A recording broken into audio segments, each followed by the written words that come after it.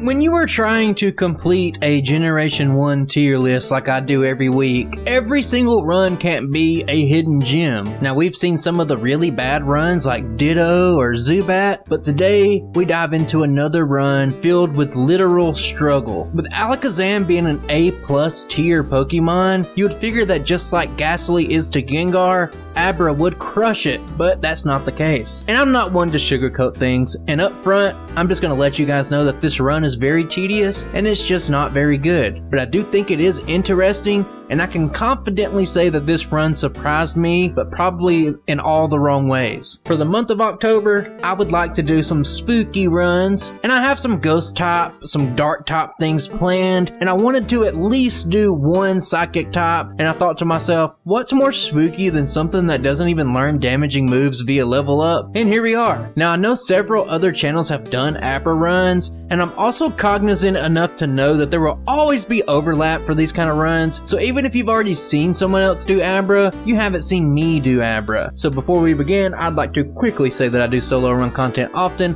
and if that sounds like something that you might be interested in, feel free to subscribe to be kept up to date. Likes and comments are really what fuels the algorithm and gets that precious engagement up. So if you'd like to help the channel grow, whether you are a returning subscriber like Professor John Gotti or someone new, just scroll down and type in Struggle Bus, because we'll be on that ride for a long time today, fellas. And one last thing is that I've been streaming every Friday here on YouTube, so if you'd like to stop by and catch a live run or just chill for a bit, I'd appreciate it. But with that out of the way, sit back, relax, grab yourself a sody pop, and let's just get on with it.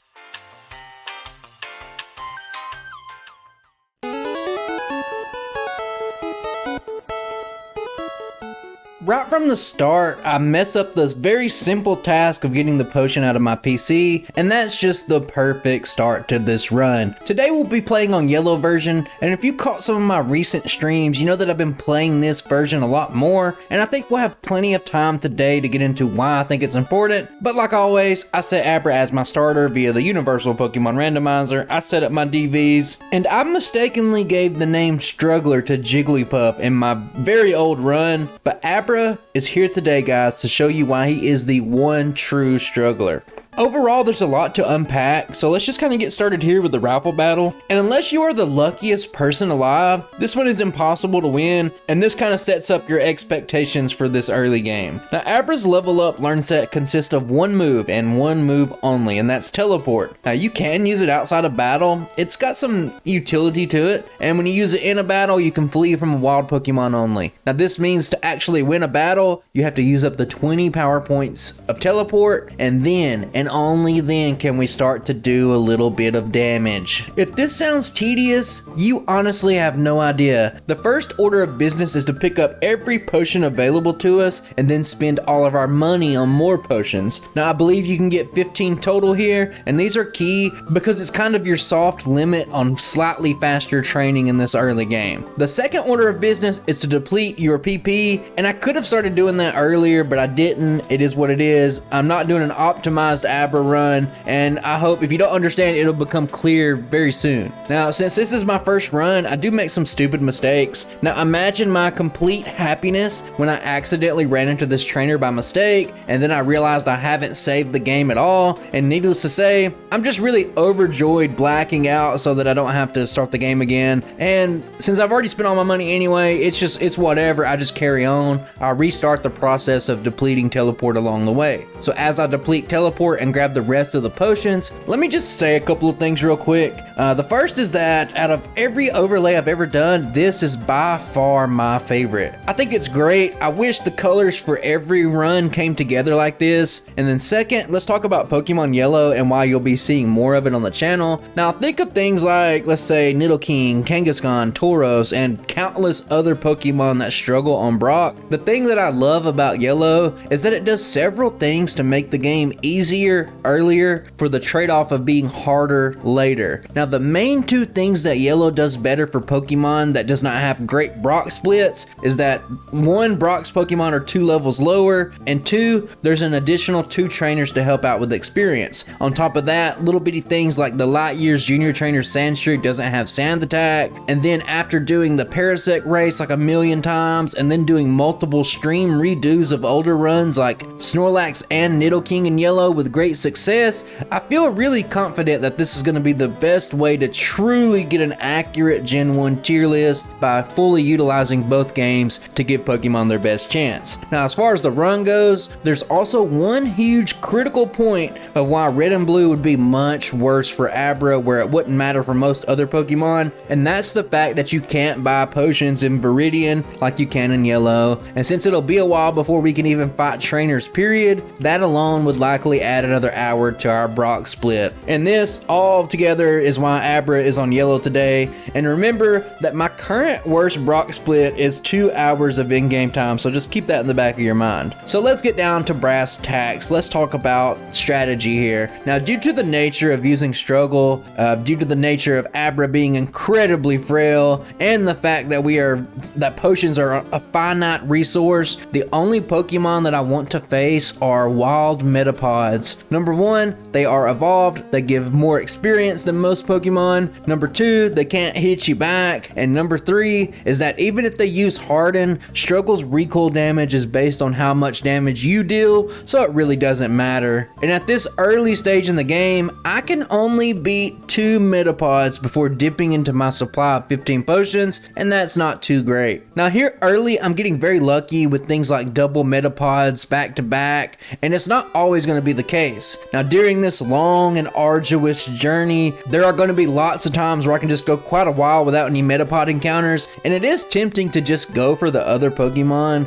and I do sometimes, but honestly it's not worth it because you just got to be patient for the Metapod. It'll pay off, it'll be more efficient in the long run. I train and I train, but I do want to save a few potions for the trainer gauntlet coming up, but I would like to just call out the overall process here without potions, since we'll be doing that eventually. Now the act of going to a Poke Center, healing, replenishing your PP, and then going out and using up teleport so that you can use struggle is a process that can take about 6 or 7 minutes of in-game time on its own, and that's kind of where most of the time in this early game is going to start to balloon up and add up really quick, but we must press on. And you'll also notice that there's some resets now. That's because I pushed the limits of Abra a little bit too much, and we'll see later that 2 resets is nothing in the grand scheme of things. Now here's a quick example of how not getting decent Metapod luck can really just get out of hand and add to the overall game time quickly. There are several times that we're not going to see, but this is just one example of where I get 10 plus encounters without getting a single Metapod, and this is fine. I'm not complaining. I just want to accurately paint a picture of the run for you guys. Now skipping ahead a little bit, let's take it all the way up to where I hit level 13. I'm down to just 4 potions left, and it's around this time that I kind of want to start to spend those potions to get through trainers. Here I'm not at full health, but I can't really afford to waste a potion without being maximum efficient. I want to get all 20 health points out of it, so I try the optional rival fight anyway, and it's a pretty futile effort. Even if I didn't get attacked at all, I'm not sure I have the power or the HP to get through this one. I lose it, I reload, I save a potion, I backtrack, I heal up, I do the whole process of depleting teleport, and then we try again. And this time at full health, it's a little bit better. I do get growled twice by the Spira, but the joke's on him because my attack's so pathetic anyway. No one cares if I get debuffed. And the problem here with this battle, like most of them, is Sand Attack from the Eevee, and I just miss too much and I get taken out. But this is important because it makes me feel like this is definitely possible, but I fell 2 more times, and from there I decide that I'm just gonna go train because I'm gonna have to eventually anyway, and off I go to trainer to level. Let's skip over that and go back to more attempts on the rival, and we're gonna cut a long story short here.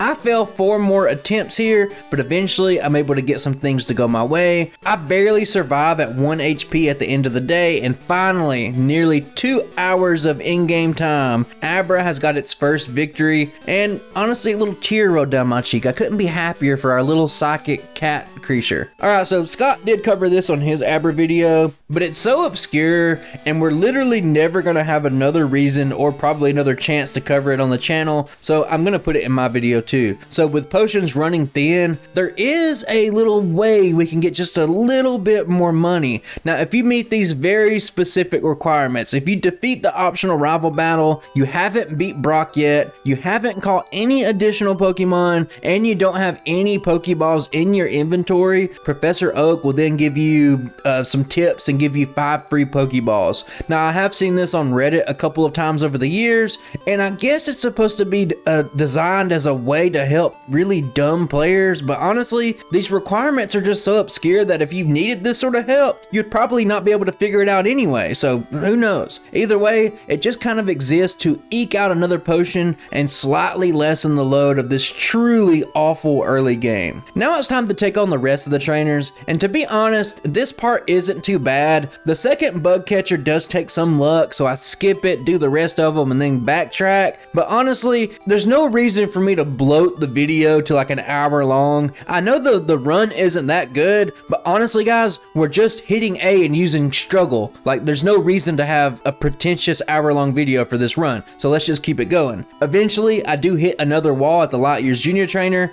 and I can't do it at level 16, and that probably doesn't bode well for Brock, but I do try anyway because I'm stubborn. I'm not at full health, and I know I can't win anyway, so what's the point of using a potion? I just want to get a gauge of the situation. I want to get a lay of the land, and I could maybe get the Geodude to half health, and it's looking like I really am light years away from facing the rock solid Pokemon trainer. Now with only Brock and his gym trainer left, and potions getting low, we just have to grind because there's no other alternative, and here's where we'll start to get in some good time skips. Now let's cut ahead at level 18 to about the 3.5 hour mark, and now I'm able to outlast the Light Years Junior Trainer, and that's the last optional trainer down. At level 19 I go back to Brock to see where we are at, and we're just not there yet. I can almost take the Geodude out, and I think I probably could with a little bit of luck, but I would never be able to get past the Onix at this level, so back to the grind we go. And guys, being out here in Viridian just kind of does some things to a man. I played a lot of Yellow version, and there's lots of runs where I don't see a single Pidgey inside of Viridian Forest, but when you've been out here in the forest for like 4.5 hours, things start playing tricks on your mind. You start getting 7 straight Pidgey encounters, and you start wondering, hey, is this a good luck omen for things to come? But now we can just jump ahead to nearly 6 hours, and we get another Brock attempt here, and now I can consistently beat the Geodude, but I'm still pretty far off from the Onix still. In my mind, I was estimating that I would need at least 4 more levels. That would put me at a level ending in 5, which is good for damage rounding, and if you don't know what that is, don't worry about it. And that's just,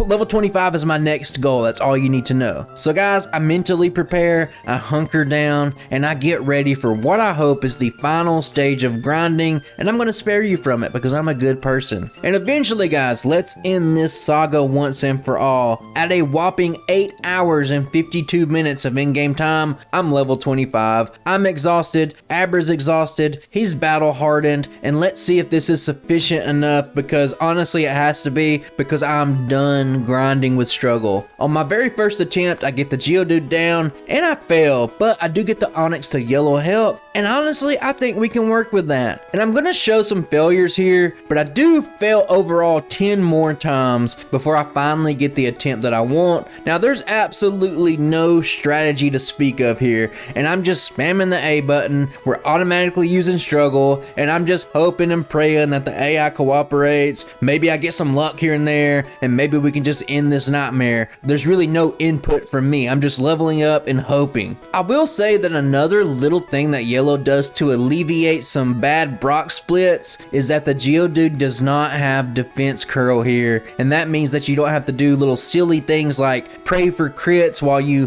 pathetically hit it with resisted damage like you have to do in some of the more painful runs in Red and Blue. And finally, after 27 resets, I can put the Brock split to rest. It's been a metaphorical and literal struggle here today, and I just get a few buys at the right time. Maybe I get a crit here and there, but honestly, at 9 hours in, the details are not important. What is important is this honestly very impressive 8 hour and 55 minute Brock split. Guys, think about this. Wrap your brains around this.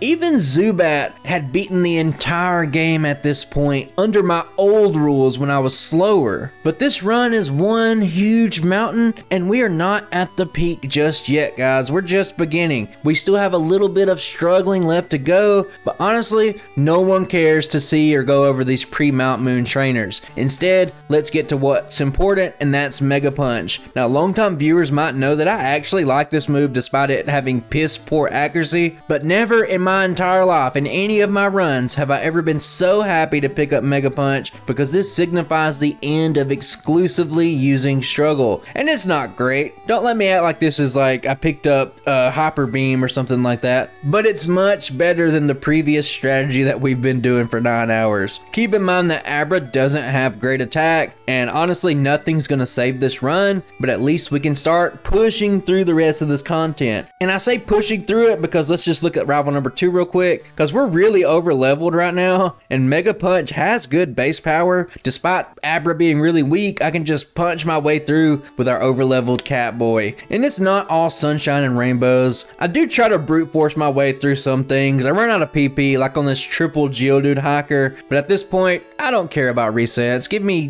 the resets. You basically need to fight this guy because Seismic Toss is very useful for something with low attack and no coverage moves, and considering that we are over leveled, the flat level damage actually does a huge chunk at this stage in the game. And it must be said that as useless and as painful as teleport has made the run, it does allow us to teleport back to the Poke Center and save a little time, because normally you can't do this in yellow. Now if you had actual good moves with teleport, I do think it could be actually good for some time skips, but it is worth showing at least once to be thorough. Now let's take a brief look at Misty. I used Mega Punch on Staryu, and on the Starmie, Seismic Toss is a 2-shot at this range, and it's safer to use because it has better accuracy and it's not affected by X Defend if Misty wants to use that, so let's just keep up the rapid pace. Down at the SSN, we can actually learn Body Slam, so I pick it up, but I did forget to heal, and for the first time in history, this youngster with the Nidoran beat someone, and that's pretty embarrassing, so let's stop talking about it. I get the rare candy, and then it's on to rival number 3. Even with Abra, I just don't even bother to heal up, and I easily get by this. And guys, I watch a lot of solo run content, whether it's to show some support or try to learn a couple of things to make myself better. But don't you guys just hate it when someone's commentary is just literally like some droll play-by-play calling with no flavor, even in like the insignificant battles, like they just won't skip anything? And that's just kind of a thought I get sometimes, but that's neither here nor there. I guess I can let you guys know that I picked up Rest, and spoiler alert, I never even use it, although I did think about it several times. Next up is Surge, and Mega Kick almost gets the job done for Raichu, but it doesn't, and that's all there is to say. And if you guys are learning yellow version, the biggest tip I can give you guys is that just don't forget your free Squirtle, because it functions like Lapras in red and blue for strength and surf, and right after that we get to use teleport again for a minor time skip, so that's pretty cool. Moving ahead to Rock Tunnel, and let's look at our dear old friend Dylan the self-destruct hiker, and there's some trouble here to no one's surprise. I don't heal, perhaps I'm overconfident, or maybe I just didn't think about it, but either way, a turn 1 self-destruct puts me in my place, and then the same exact thing happens on the second attempt. Now for some reason, I don't know why, I just refuse to heal here, and that's probably just the mindset of a man who went through over 10 hours of Abra already, but I just kind of win here. I take one move, and it does pretty good damage because I'm already kind of low, but no self-destructs are used, and the flat 34 damage of Seismic Toss is enough to get us by. I thought about using Rest here, but honestly, I knew that I would eventually just get by without it. Moving ahead, you already know what time it is. If you don't, I'm sorry. The run was one of, probably is the worst one that we'll ever see in the early game, and things have picked up significantly, but now we got this very high speed, we got this very high special, we're a psychic type, and finally we get access to our ultimate move. So I grab a Sody Pop and I head there immediately, and obviously the run has just went from really awful to what will mostly just be really easy. Now things like the Rocket Hideout, Erica, and Rival Number 4 and the Pokemon Tower are just so trivial with Psychic that we can just stop inflating the video length because it's just a series of one-shots and no one needs to see that. Now going down to the Safari Zone, it's worth mentioning that I picked up the 3 accessible PP ups to use on Psychic, and then I pick up the final HMs of the run. I buy a few more calciums and I have a choice here on where to go. Now in yellow, Koga is much more annoying, and I think Rival Number 5 generally is easier. Looking back in hindsight, we'll talk about this in a minute, I think I could have done Koga here, but I opt to go to Silphco to get things done, and after visiting the 10th floor, it's time for our first big test of the run since Brock basically. First up is Sandslash, and I let a Psychic rip, but it doesn't one-shot, and here, I completely mess up this battle, and it's disastrous. I take a Sand Attack, and I go for a Body Slam in the hopes of saving PP, but it doesn't knock it out, resulting in another Sand Attack, and from there, I miss some, I end up taking a ton of damage, and I'm moving on. I'm missing about 66% of my health, with 2 stages of my accuracy debuffed. I do make it a little bit further, but at this point, I'm already doomed, and we already knew that this would be a reset. The next attempt, I go for a Seismic Toss into a Psychic, and this is a mistake because I should always go for Psychic first in case it crits, because it's got that one-shot potential. Either way, I take 1 Sand Attack, and then we move on. Magneton comes in, and I miss a Psychic, but eventually, I'm able to progress, but I do take 40 points of damage from 2 Sonic Booms for my trouble. Ninetales is next, and I make a similar mistake by going for Body Slam, and it gives the opponent another chance to chip me down. And seriously, this has got to be said, Body Slam just isn't very good for Abra, and from doing this run, I can almost certainly say that Seismic Toss's typeless damage is superior in pretty much all situations. I'm able to progress, and even though I get down the Kadabra,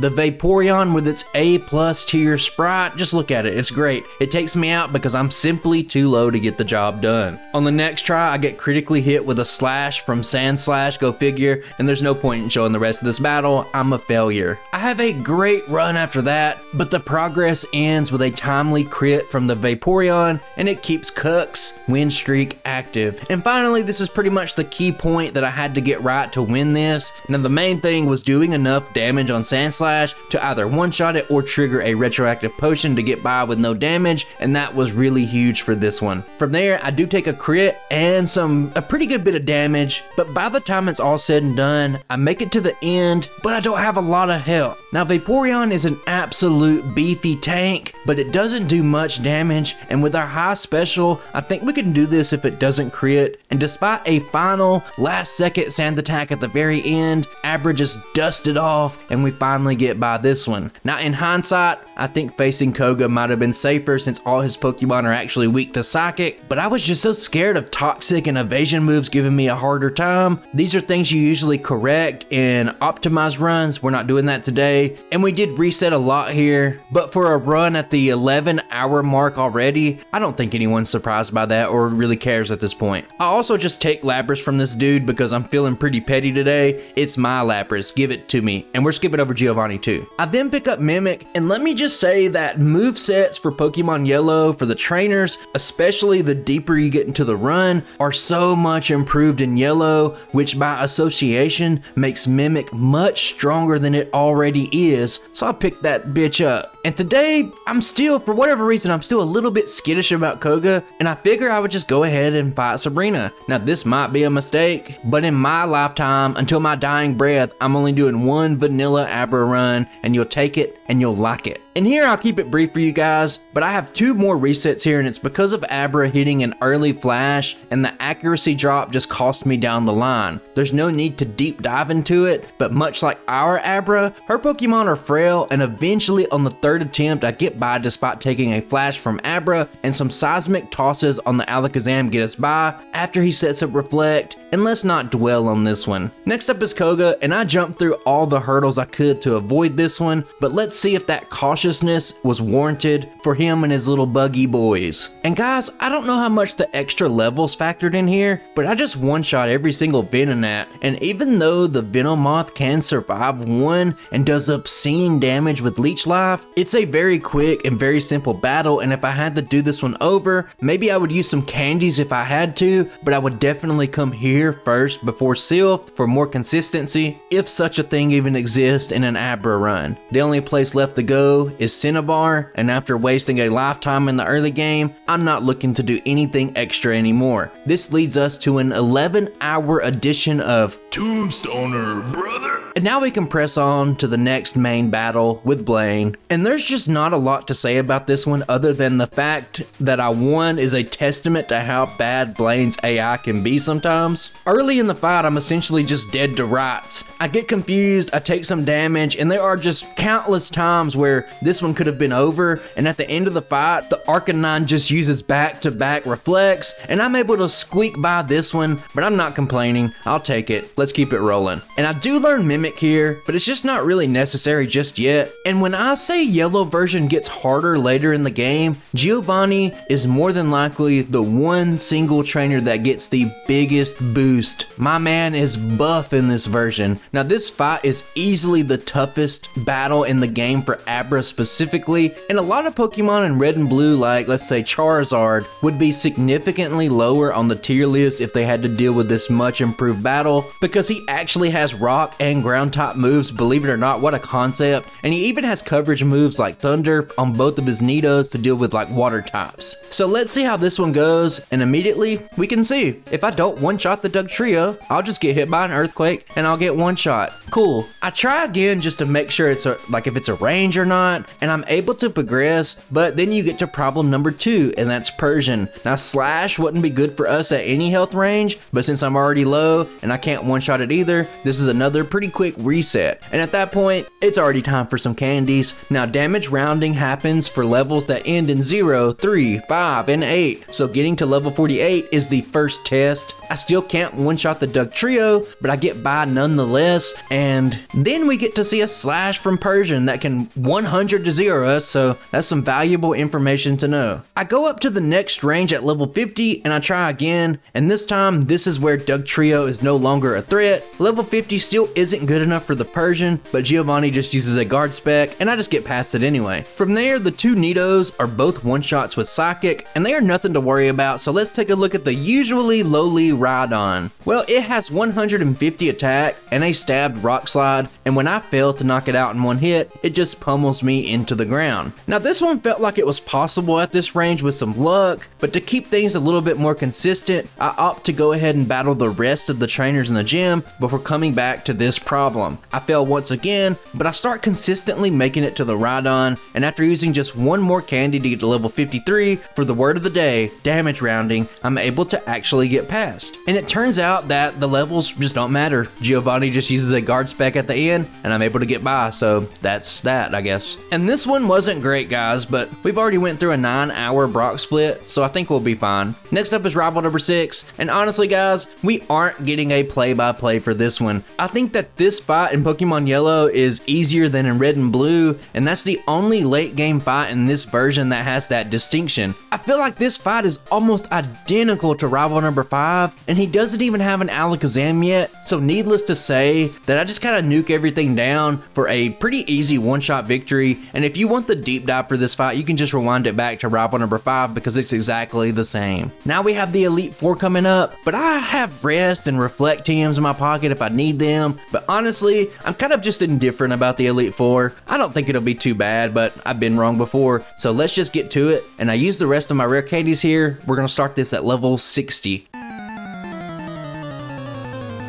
First up is Lorelei with Dugong, and Abra has one play to be really effective, and that's spam Psychic, baby. And it just kind of works. I get a badge boost from a Bubble Beam speed drop, and with 220 special, I just take out the Dugong and the Cloyster without taking pretty much any damage in return. Slowbro is next, and I bring this up because it's time for some overkill. We mimic Amnesia, and when it's all said and done, I'm at 787 special with the +6 boost, and then I just quickly go on a tear. Her Pokemon never stood a chance with a special that massive, and this one is very quick, it's very consistent. Next up is Bruno. I'm a Psychic type. Does anyone have any questions? No? Let's move on. After that, it's Agatha. I'm a very fast, high special Psychic type. Does the class have any questions about this one? No? Great. Let's move on once again. Now we get to Lance, and honestly, I was kind of wondering how this one would go, and on the very first attempt, Psychic doesn't one-shot the Gyarados, and I get one shot with a Hyper Beam, so that's pretty cool, and it wouldn't be a video unless I was getting murdered by this monster. I go at it again, and Gary just goes for a Dragon Rage, and this does allow me to get past. And in Yellow version, Pokemon without coverage need to mimic Ice Beam on the second Dragonair to make this fight really simple, but the first one just decides that I need more doses of Hyper Beam in my life, and while I'm hobbling around at 6 HP, the writing's on the wall. I fail due to a Hyper Beam once again, and my brain suddenly starts working again, and I'm like, oh yeah, I picked up Reflect specifically for this moment. And on the next attempt, Gyarados just goes for a Leer and a Dragon Rage, and with Reflect set up, I'm comfortably able to get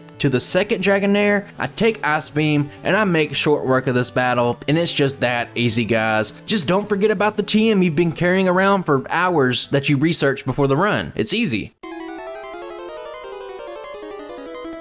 Now it's time for the champion fight, and with how the last one went, I'm not too worried. And then immediately I set up Reflect, and the Sandslash instantly gets a crit on the Earthquake, and that makes me eat my words. I go back in, I set up Reflect, and all he does is go for 2 pitiful Poison Stings, and I'm able to get the Sandslash down and move on. Then my big brother comes in, and I'm taking Recover for some insurance with Mimic, and after some back and forth with Seismic Toss and him using Recover, I can eventually move on. Next up is everyone's favorite Pokemon that looks like an egg, but it's not actually an egg, and this one is a Slog. It can chip away at me slowly, but I have Reflect set up, and I can heal back damage with Recover, and we just go back and forth for a while, and the most eventful thing to even happen in this fight is that I get Leech Seeded, and then we just continue forward. Ninetales is next, and I'm very safe here just to go straight Psychic without too much worry, and there's just not much to say about this one. Magneton is next, and this is where it gets a little bit dicey. I can't one-shot this Pokemon once again, and I get paralyzed with a Thunder Wave. This means I have a pretty decent chance to miss my turn entirely, and I'm getting extremely low. Fortunately, I don't miss any of my turns, and I'm slowly able to recover back health and take it out, but the real question is if Abra can fight through the paralysis. Vaporeon is the final obstacle, and I take some decent damage here, but I decide not to go all in on straight damage, and I pull it back to play it safe. I recover when needed, and when I see my opportunity, some Psychics finish off the battle and ultimately finish off the run. And Abra has done it, and there's not much to really say about this one. It is what it is, and I think Abra had a worse start than even Ditto, and that's saying something. The fascinating thing about Abra is that it actually has a really spectacular mid to late game when it finally gets Psychic, but using Struggle and grinding 25 levels before Brock is not something that I would recommend for most people to go through. But before we look at the stats, let's just hop into Mewtwo for some bonus footage. And something that really threw me for a loop here, I had no clue that Cerulean Cave has a completely different layout from Red and Blue. Now to my knowledge, this is the only area of the game that was completely redesigned, and it really caught me off guard, and if any of you know why it's that way, let me know. But anyway, let's look at Mewtwo, and I just kind of use Seismic Toss here. It doesn't really do much to me, and after a few turns, I just win on the first attempt. Great job this week, Mewtwo, you did fantastic. At the end of the day, when it's all said and done, Abra finishes with a level of 64, 48 resets, and a final time of 12 hours and 5 minutes. I don't need to commentate on that. It is what it is. Now for some closing thoughts, and there's no doubt about it, Abra is one of the worst runs that's possible to actually complete. Let's bring up that tier list, and immediately we can go down to what I like to call the NO tier, where you should never do these runs unless you are a completionist or a masochist. We've done Ditto, we'll never do Weedle, so let's not talk about it. It's basically like 1 out of 400,000 to get that one done, but I digress. But Abra sits sits at the top of the NO tier list due to the virtue that all of its awfulness is very front loaded and it actually has a really good late game. Now, it was actually really interesting to me and I'm glad the overlay looked as good as it did because it kind of kept me invested early, but I'm just happy that this one is out of the way. I will say that Abra would easily be the most improved egg move run in the history of egg move runs, but Scott already showed that off in his video he did a while back, and I'm kind of hesitant to just keep following and piling on to stuff like that, but let me know if you would be interested in that. And I think that's all I have for you guys today, and if you made it this far, I really appreciate you, and thanks for the support that you provided, and we'll continue the spooky trend next week with what I hope to be a better run, hopefully a little bit more fun, and take care of yourself, and I'll see you guys then. Bye!